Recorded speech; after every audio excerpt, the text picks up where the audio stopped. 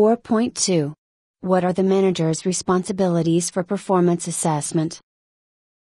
The manager has 8 primary responsibilities in the performance assessment phase. 1. Review the original list of competencies, goals, objectives, and key position responsibilities. 2. Prepare a preliminary assessment of the employee's performance over the entire year. 3. Review the individual's list of accomplishments and the self-appraisal. 4. Prepare your final assessment of the employee's performance. 5. Write the official performance appraisal using the appraisal form. 6. Review the appraisal with your manager and obtain concurrence. 7.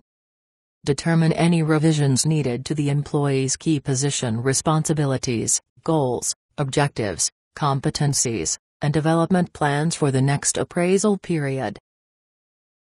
8. Prepare for the performance review meeting. Tell me more. Review the original list of competencies, goals, objectives, and key position responsibilities. At the beginning of the year, the manager and the individual discussed the competencies the individual would be expected to display in going about her job responsibilities and the goals and objectives to be achieved. Ideally, the subordinate would have recorded the notes from this discussion on a blank copy of the appraisal form and then made a copy for the manager afterward. This document serves, then, as the charter under which the subordinate operates during the course of the year, secure in the knowledge that she is doing the job as the organization expects it done and concentrating on the highest priorities. At the end of the year, the manager's first step is to get out that performance appraisal form with the notes on it. Ideally, it has been updated and revised over the course of the year with notes on projects completed and with new objectives added. But even if it hasn't been revised, reviewing the form is still the best way to start the assessment process by looking at what the two parties agreed on at the beginning of the year. Prepare a preliminary assessment of the employee's performance over the entire year. Before you write the official appraisal, it's a good idea to take a blank copy of the form and make some preliminary notes. Whether you're working with a paper and pencil process or drafting the appraisal on your computer, begin by jotting down some rough notes on areas where you recall the person's performance as particularly strong or weak.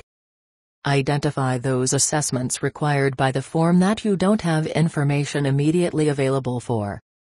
Draft some very preliminary conclusions to start your thinking process about the entire evaluation.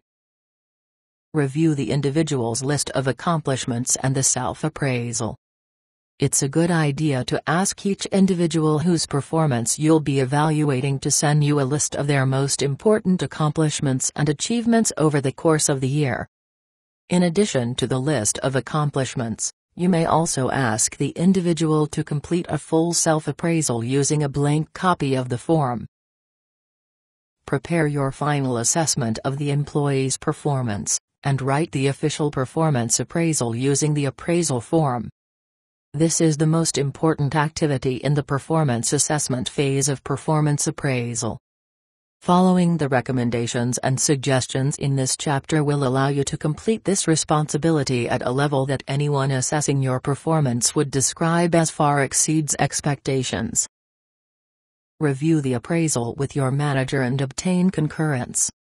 Whether or not your company requires you to get your boss's sign-off on an appraisal before you discuss it with an individual, it's a good idea to review any appraisal with your immediate supervisor before you conduct the performance appraisal discussion.